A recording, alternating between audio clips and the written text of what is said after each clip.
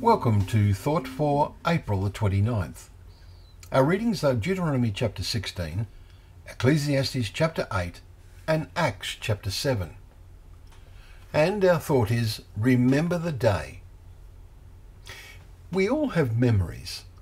Bad things we try to shut out of our memory, and good things we try to retain and bring to the fore. We read today how Moses told the people to look back on all the days of your life, that you may remember the day when you came out of the land of Egypt, in Deuteronomy 16 and verse 3. The Passover feast was set up to aid that memory, to cement it in their consciousness. Most of the generation that had experienced the miraculous deliveries had failed to do that and had died in the wilderness because of their faithlessness. Now Moses is delivering the message to the next generation, whose leaders had been teenagers and children at the time. Today's chapter details the feast they are to keep when they start living in the promised land, as well as remembering the actual deliverance through the Passover feast.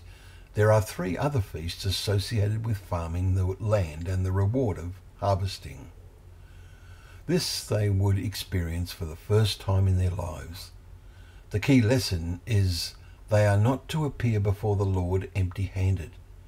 Every man shall give as he is able, according to the blessing of the Lord. Verses 16 and 17.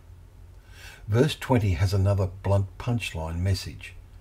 Justice, and only justice you shall follow, that you may live and inherit the land that the Lord your God is giving you. Now, we consider our own journey in life, and how close are we to the climax of all that God has prepared for all those who truly believe in him and love him. Is the crossing of the Jordan close at hand for us? We must face up to today's challenges and make sure we escape all the things that are going to take place. Luke 21 verses 36.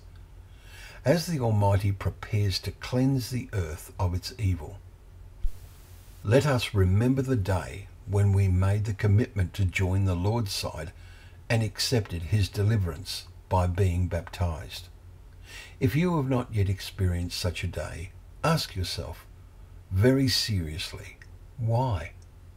Don't let that day come upon you suddenly like a trap, as Luke 21 verse 34 says, so that you fail to enter a far greater promised land.